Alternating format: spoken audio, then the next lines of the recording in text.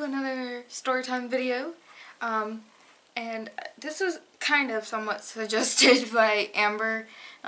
She originally wanted me to do like a stop motion, and I do want to do that. That's a cool idea. It's just I don't necessarily really have the energy for that right now. I was thinking about it and kind of planning it last night, and I just kind of was like, realized that I should do it when I have a lot more energy and time to put into it, because stop motions take a huge amount of time. At least if you want to do them very well. Like if you want the outcome to be really nice. You know what I mean.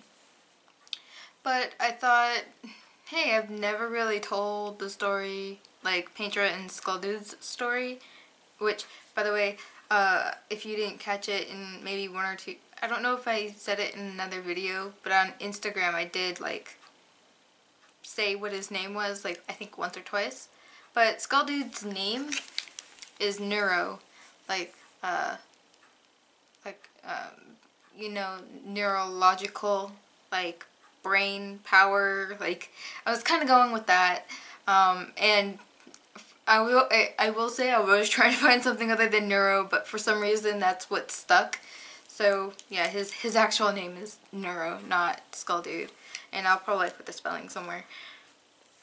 But I thought I'd tell you like the story of like how, I'm gonna say like 3,000 times, of how Skull Dude and Paintra, like I guess, met.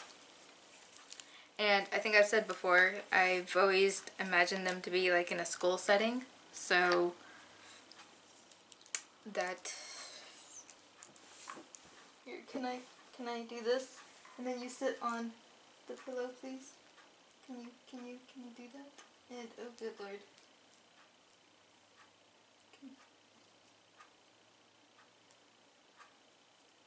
Okay, I guess that's good. So she's back there and I'll hold him for now. But, yeah, I put them in a school setting. I don't know why I decided to choose that. I don't know if it was just I was thinking about their story when I got the school from Amber, but that's just kind of what happened. But before I start on that, actually, let me kind of go into, like, who they are as people. Because you know how Monster High dolls are always, like, the daughter of or the son of such and such monster being, thing, whatever. Paintra is like the daughter of the painter, daughter, quote, quote, daughter. Basically it was a painter that could turn things, like make things come to life, and she was one of his paintings that he made come to life, so she's technically a painting. So that's what she is, and where she comes from, kind of. And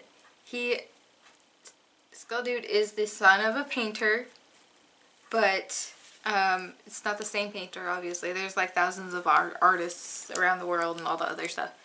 But like he's like the actual son. Like he is a person. He was not like a painting that came to life. Obviously he's dead and is a ghost now, but you know, that's how I made him.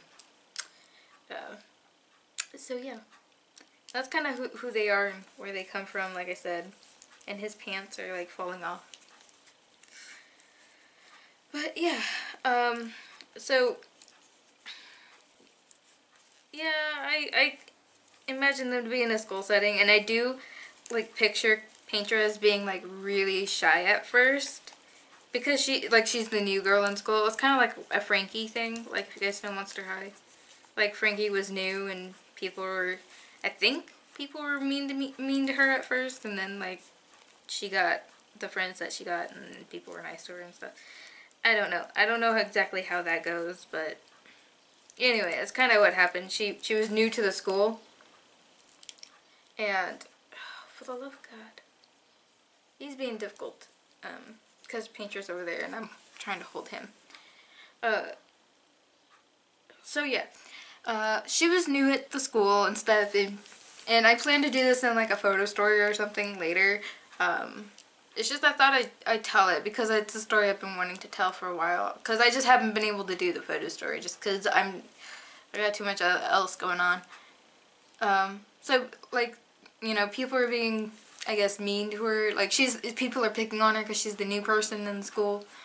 And,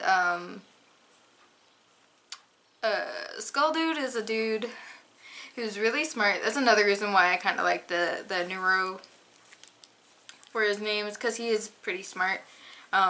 It's just he likes to get in trouble and, you know, stuff like that.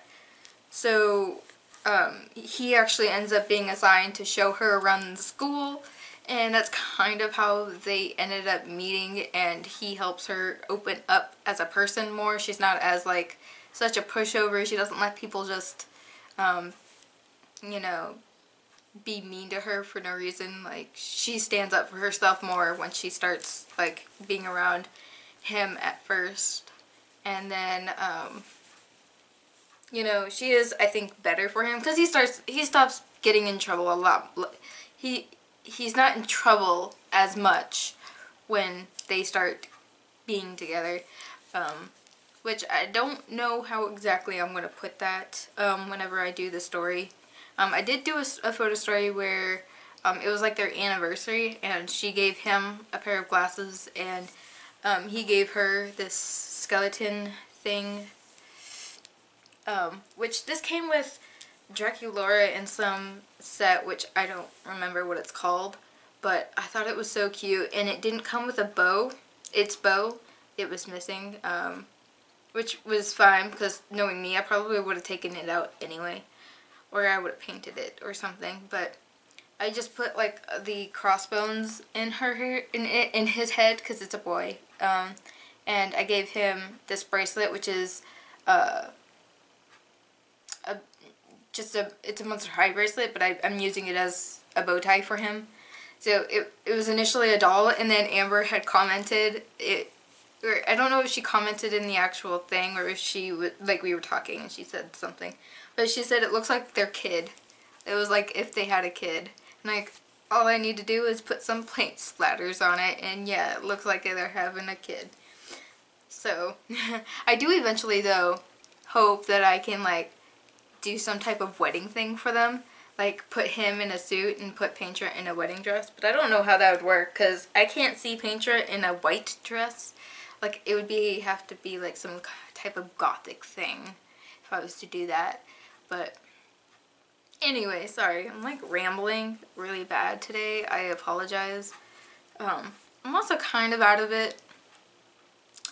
Don't know what it, like, yesterday I was really exhausted for some reason. I kept almost falling asleep the entire day, so I didn't really get much done.